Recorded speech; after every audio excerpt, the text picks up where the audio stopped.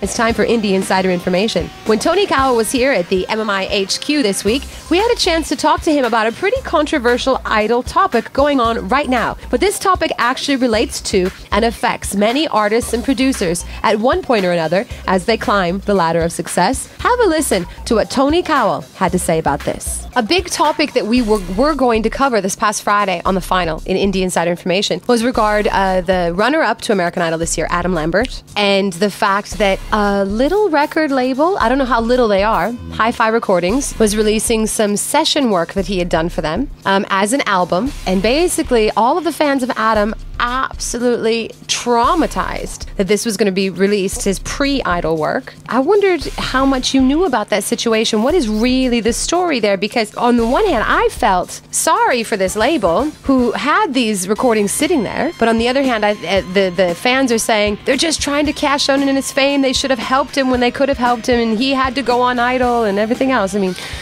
Well, yes. I mean, my understanding of the situation is that he signed a contract, so they are allowed to put out that material. Although I know 19 management are very hot on the case of if they can stop it, they will. But I don't know if they've got a contract and he's signed it, it will go out. I think whether it be damaging to his career, I don't think so. No. I really don't. I think it's kind of like underground, you know? Well, yeah, I mean, but I do agree with what you just said earlier on about it's a record company that, yes, they can legally put it out. And isn't it their right to do that? That's the question. Are they right to do it? And you say there's only 3 major labels in the world with really the clout and the power and the funds and the distribution to really make an international star.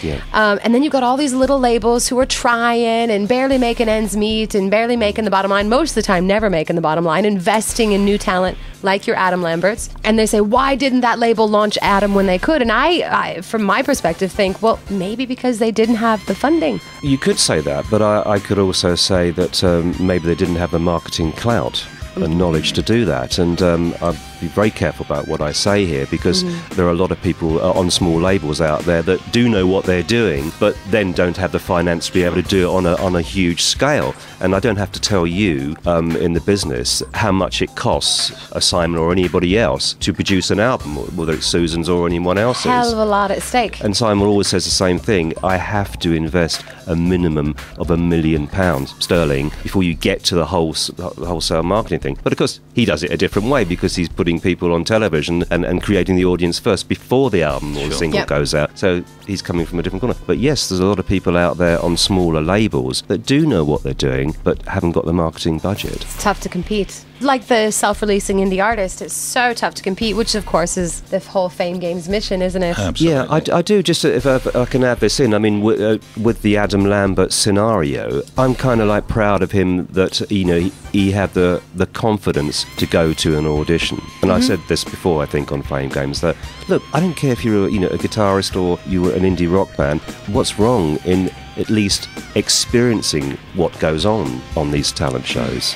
You should know how it works. That's what Tony Cowell had to say. Now quickly over to Paul for a comment. From a songwriter-producer perspective, was Hi-Fi in the wrong for releasing Adam's pre-Idol material? First of all, I have to admit, I don't know that much about what kind of contract, what kind of a deal they had, whether, for example, it's very customary for producers to sign deals with the writers that in case, for example, the writer gets picked, that they have to be the producer on the record and so on. Maybe they had that, maybe they didn't have that, I don't know. In either case, I think it comes down to an ethical question more than anything else. Is it the right thing to do? And I know a lot of people from a business point of view will say, hey, we spent a lot of time on this guy developing him. Now he's made the big time. Maybe it's partially thanks to us. So why shouldn't we have participation in that somehow? There is no easy, clear-cut answer here for sure. It's got to be perfect.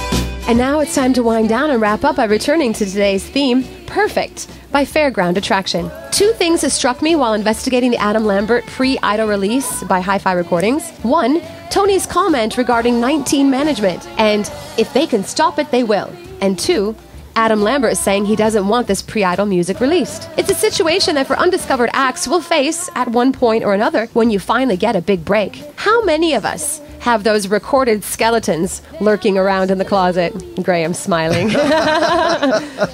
What I don't like, however, is Bully Boy 19 management thinking they can stop the underdog label Hi-Fi from doing something that will probably help them a lot financially. Greed or sleazy opportunism? Well, that depends, but at first glance, I don't think so.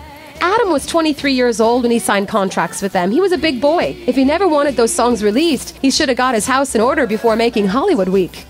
Next, Adam Lambert pretty much spitting on the label and the people who worked with him on those tracks before he was the Adam Lambert. Is that how you treat people? Like you're too good for them now that you're famous? Has fame, what Tony Cowell calls the new Class A drug, taken over his life already? It seems a little premature and totally immature to me. He's no Freddie Mercury or Michael Jackson yet. On the other hand, this could be just the very pathetic wheels of the manic but lazy media machine at work. Whatever the case, a lesson for us all to observe and take heed, like the lyrics in today's theme tune. Life is too short to play silly games. From me, DJ Cryer, have a great weekend, and remember, it's a big weekend, so be sure, extra sure, to go out and rock somebody's world.